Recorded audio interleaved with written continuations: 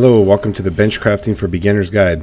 In this guide I will be teaching you the basics of using the crafting bench in order to meet your character's needs for life, resistance, strength, and so forth. Let's get right into it. So the very first thing that you want to do before anything else is you want to open up your menu.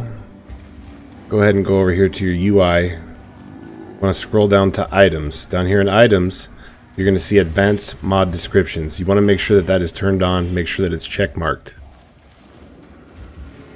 Once you have that check marked off, what you can do is you can go over the item that you're going to craft on.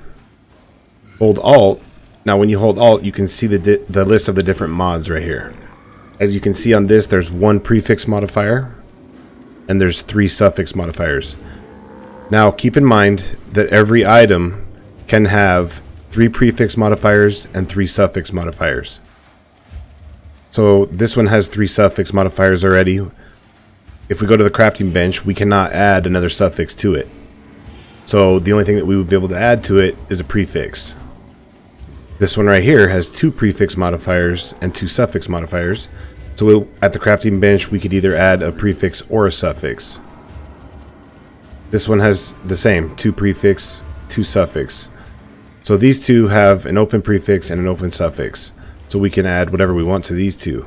The first one right here though has 3 suffixes, 1 prefix. So we can only add a prefix to it. So let's go ahead and head over to the bench. So once you get to the bench, you're going to see on your left hand side you have a long list of different mods and things that you can add to your rings. Okay. Now keep in mind all of these different crafts you're going to receive either throughout the axe while you're mapping, from Alva's Temple, June missions, or in Delve. And there are specific crafts that you can only receive in specific areas. We're not going to go into detail on that today. Basically, this guide is just a basic one for the crafting bench. Let's see here. Let's pretend on this ring that we need some life. Okay? So we'll go ahead and put that in there. Now, we know that this ring, by looking at the mods, has open prefixes. Life is a prefix. You look on the crafting bench, up here at the top it says prefix, and it'll have a list of all the different prefixes you can add. Down in here is the suffixes. Now you can see that all the suffixes are red, meaning that you can't craft them. And as you can see, it says this item may not have another suffix mod. And back to, the reason is because we already have 3 suffixes. Always remember you can only have 3 prefixes and 3 suffixes. So, if we're going to add life, we'll go ahead and click on the life. Now, this will give us the option right here. There's tier 3 life right here for 2 alchemy. And it gives you the range of life that you'll get. Tier 2, a little bit lower, costs a little bit less. And tier 1, which is even less. We'll go ahead and just throw tier 3 life onto it. Craft. Came out with 46 life. Okay, so I mean, if your build needed life, you had a ring like this and you wanted to add to it, that's what you do. So let's go to this ring right here. Let's pretend like our build needs fire resistance, for instance, okay? So right here, now the prefixes are open, remember, because with this ring has 2 open prefixes and 2 open suffixes. So we could add either or. Also, keep in mind you can only add 1 crafted mod. So we need fire resist, we'll come down to the suffixes. We'll click on it. Obviously it gives us 2 options. There's tier 2 and tier 1. We'll go ahead and add tier 2 to it. Craft. 26% fire resistance added to it. Now, you can change your crafted on modifiers on your bench. Okay? You can go either just put your ring back in. Say we had this ring, we got different gear, and we wanted to change it over to life that we were adding to it, right? Instead of the 26 fire res. So we'll go back up here to prefixes. Or I'm sorry, it already has life. Say we wanted to add mana to it. Or physical attack damage, leashed is life. Okay?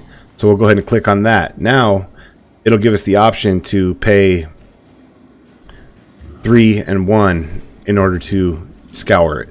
Okay? Basically, clearing off the fire res and adding the attack damage. 3 orb of chance, 1 orb of scour. Okay? We'll go ahead and replace that. Now, the other mod's gone.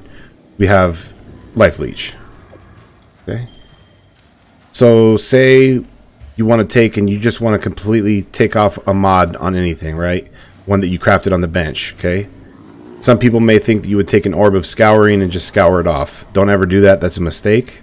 Go ahead and take your ring, place it in there. Now come down below the suffixes.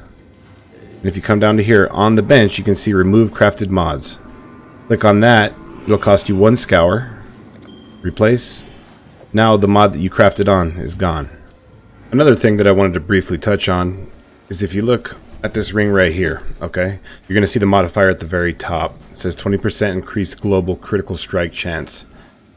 Any modifier that you see at the top, like on this ring as well, 7% increased rarity of items found. If you hit Alt, you can see that that's an implicit modifier. Implicit modifiers cannot be changed. You can't go to the bench and change it to something different. Implicit modifiers cannot be changed.